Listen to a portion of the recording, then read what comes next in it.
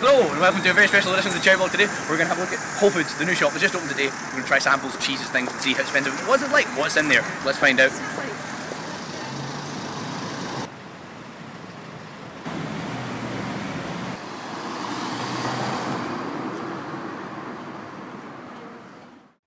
So welcome to Whole Foods in Scotland in Giffnock. So there was lots of fruit and veg here that we really should have shown you, but we never got round to it. Fantastic, interesting variety of fruits and lots of chilli, which could make for an interesting chilli competition. But anyway, moving on. I didn't want to do this on my own, so I got my friend and actor Tony to help me show round, as he seemed to know a lot about food and beer, much in the same way I do, but it's good to have someone else involved. So here we are, having a look at peanut butter.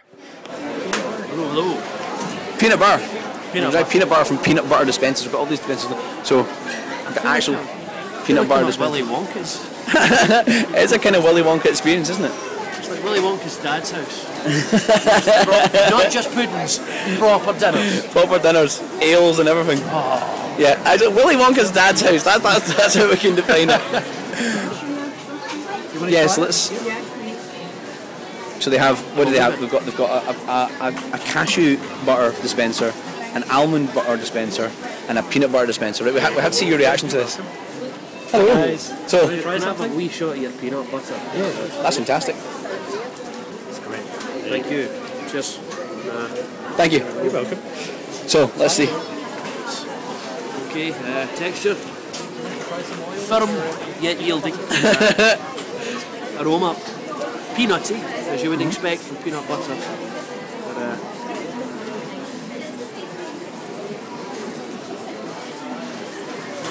peanutty? Tastes like peanuts, yeah. Tastes like peanuts. What does it smell like? Coffee. Coffee! But you've got sharp roast, you get mellow ones, you get... Oh, nice smooth ones. Oh, punch you right in the back of the throat ones. Oh, there's lots of different types, and the great thing about getting it in beans like this is if you have a grinder at home, if you're the type of guy that likes to grind your own beans, right, you just take a bit of that, and a dod of that, and a whack of that, and a pinch of that, stick it in your grinder, mix it all up, and you make your own blend. It's fantastic. Oh. Exciting. Yeah. Coffee. Exciting. Coffee is here. I'm actually getting the caffeine high just through just from being here.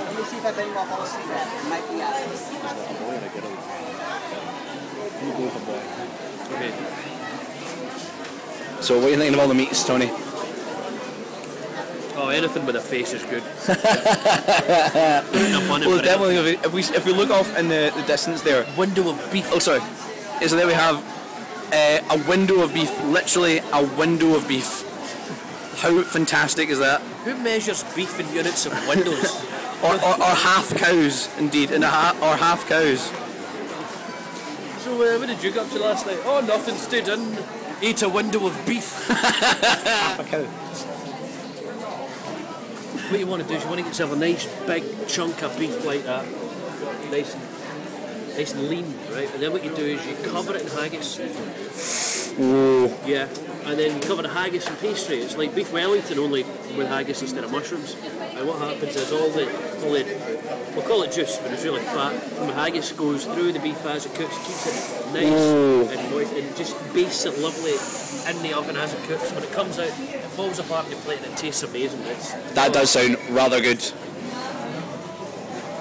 Look at the colour of that steak. It's the right colour. Oh, so red.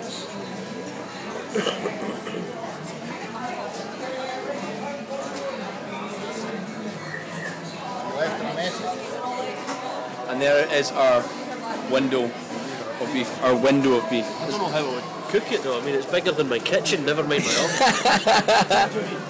It does seem that way. Look at that. It actually like turns when it's been killed.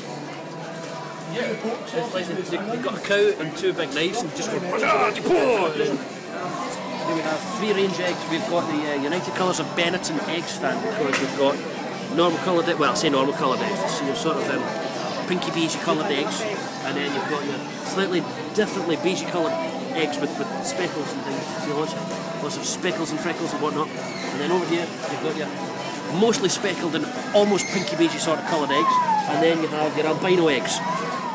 These type of eggs wouldn't survive in nature because of the colour, they stand out too much. And get eaten by the foxes. And get eaten by the foxes. As you can see here, it's cheese coloured tofu, curry flavoured coloured tofu, tofu pieces. So it looks like bread, consistency of meat. We have sliced tofu, looks a bit like bacon, but it's not. It's not bacon. Only looks that way. Veggie tofu burgers. So that's tofu. Oh, you've also got tofu in a jar. We've got light yellow, dark yellow, and yellow with bits. So there, if you like tofu, You're settled.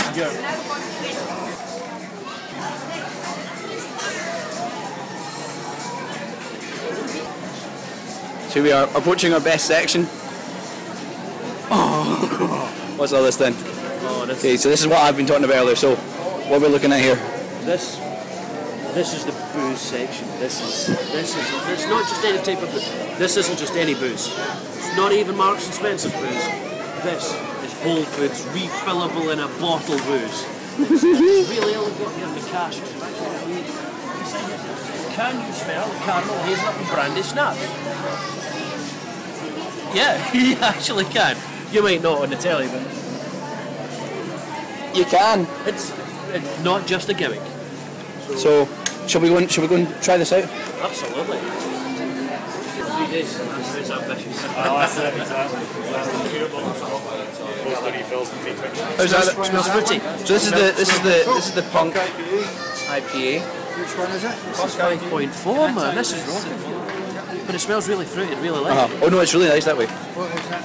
It's punk IPA. It's from a brewery that's in front of Kelvin Grove. That's lovely. It's light. It's crisp.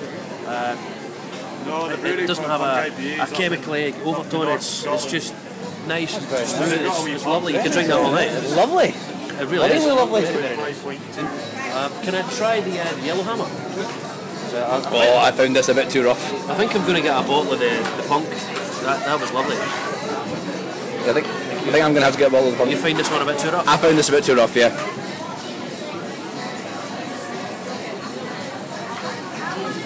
It's not exactly honey, but it's it smells kind of like the punk, but it's not quite as. The smell isn't quite as crisp, quite as sharp. It's a bit. It sounds like jelly. Go for it then. How's that? That one is much more mellow. It doesn't have as rich a. Doesn't have as rich a bouquet actually as the punk. There's more flavour in the punk. This one, it's much softer. I found much softer, more mellow. It's it doesn't give you like an after bite or anything. We're properly talking shop here with beer.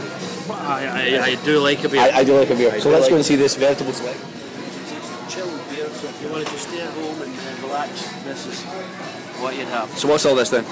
What's all this? Well, you've got the ale section right here down the bottom. You've got kind of world lagers, Brooklyn Lager, Corona, and also from different country. And then over here, this is the cider section. They've got kind of like they have on ales from different distilleries or breweries and whatnot. I'm not sure what you call it for a cider. Cidillery, maybe. My name's Jason. Hello, Jason. So tell us about these cheeses, marvellous cheeses we've got in here. Well, I've got 3 cheeses on the board here. A used milk cheese. That's not used. That will be used, as in sheep. This is made in the West Midlands. It's called Berkswell. Would you like to try some, madam? Made by the Fletcher family. They've been making it about 20 years. It's based on a Pyrenean-style recipe. It's delicious. Let's face it. It's made between Coventry and Birmingham. Not a really sort of well-known agricultural destination. Better known for the Industrial Revolution. So this cheese here is called Conte. We're gonna give the lady a taste of this one. Okay. And then she'll give. Do you want to tell us what you think of the cheese? Then she'll be able to make a break for it. Okay. So let's see. I'm just going to eat it first. Let her eat it. So where's this from? This is called Comté. It's from the Franche-Comté, which is eastern part of France, near the Swiss border, about an hour's drive north of Geneva. So what do you think? Delicious, I like that very Really like that one. And I would never normally pick a new cheese, but that was nice as well. Fantastic. There we go. Yeah. So what's your opinion of this cheese? Well, I tried this one. It's lovely. It's nice. It's light. It's not that overbearing, harsh sort of almost chalky sort of thing you get from cheese. It's this is how cheese should be done. Yeah, it's really the nice. real deal. Yeah. Fantastic. So what about this final one? So this one here on the left-hand side is a cheese called Stitchelton. Stitchelton is essentially a Stilton recipe. Most people don't like Stilton because they haven't eaten the real deal. And now this is as authentic as Stilton can be, really. This is a recipe that would be as it was made before the Second World War. Milk from one herd of cows, the farmer's own herd. It's organic milk, it's raw milk. The milk is not pasteurised, and it's delicious. It's sweet, Proper. It's creamy, it's full, and it's not very aggressive. A lot of Stilton cheeses are harsh, metallic, salty, ammoniated, ugly. This is good. This is sexy. This is Sexy cheese. feminine cheese. Thanks very much. Thanks. Jason? Yeah. Jason. This is a Lanark Blue. I lived in Lanark for a long ass time, and everyone was going around, oh, Lanark Blue, you got to try Lanark Blue, but you can't get it in Lanark. But they got it here. They have quite an extensive cheese selection, so you got to try this one out. Oh, lovely. Fantastic. There's a lot of cheese there. Whoa! So yeah, we tried. Certainly. Thank you very much. This is the salami which is got fennel seeds. And this is the Italian cured ham at the front. Which one is this? This is the one down at the front there. The Rustico. Very much. Rustico. Ta-da! And the first one you tried, which one was that? Down here. Yeah. So, meat is definitely. I do love my meats. You shut up, Chanel. Yeah, so this is fantastic. So, those are the two we just tried. That really nice because one of those meats that's, you know, when you get these big sort of proper meats, not just, you know, 99p value supermarket packets of fresh meat that you shove in sandwiches. This is the proper things you get in big sausages that's full of flavour and spice and things like that. So that's fantastic. Also, look at this wild boar salami. How fantastic is that? Wild boar salami. Parma ham. Parma ham as well. They've truffle salami. I didn't know you could get truffle salami. Well, we find out something new every day. So the meat collection here is great, and I'm worried I'm going to come and spend far too much money here on payday.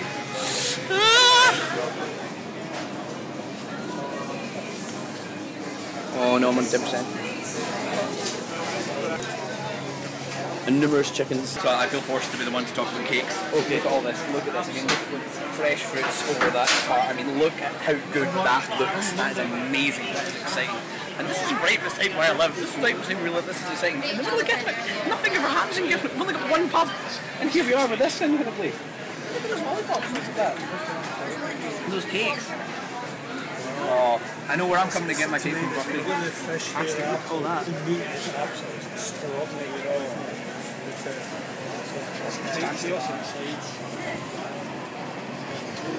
Look at that. Look at that. That's fantastic. Amazing.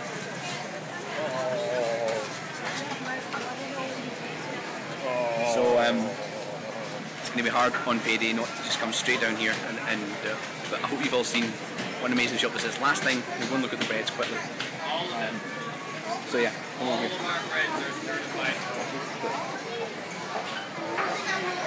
This is multi-grain. How's that bread then? Oh, it's good.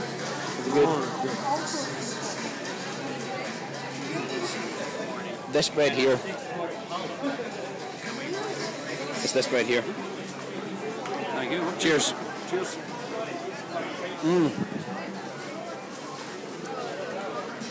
Oh, you can taste the grains in there.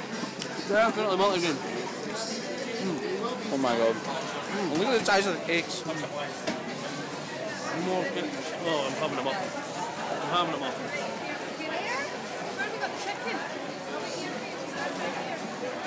So, right now I'm having them up.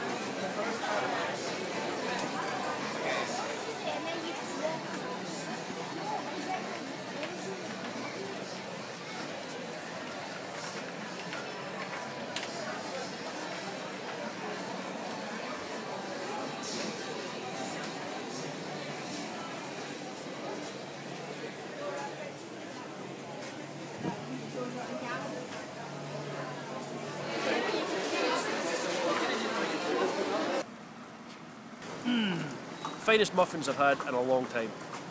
So you're very pleased with that? You think that's probably a Oh yeah, brilliant place to go? I think I want to do some shopping here again. Delicious. Fantastic. See you later, Tony. Thanks for joining us in the Cherry Blog. Anytime. See you around. So that is Whole Foods. Here we have. So yeah, got a big bottle of beer for that. We wouldn't refill that. It's a guacamole. But yeah, Whole Foods is exciting. Okay, it's ridiculously expensive, but it's also ridiculously nice. And not everything is ridiculously expensive, but there's cool things, the cheese, the beer, the ale, it's all very exciting. So hopefully that's giving you a good view of what's going on here. It's great, it's fantastic, it's interesting, and it's better than just an empty old Morrison's. So, yeah, thank you for joining us on a very special edition of the Cherry Blog. Watch again, and thanks for watching. See you next time. So, thanks for watching, even through all 16 minutes of it. Hope you enjoyed the tour. Now, if you enjoyed hearing about the cheeses from our friend Jason, then you can go to his company website, www.neilsdiary.co.uk. And I promise, I'm not being paid by them. I just like cheese and local produce and stuff like that. Now, Whole Foods, there's the Twitter information for Whole Foods. And the Cherry Blog team, me and people that help me from time to time. And thanks for watching.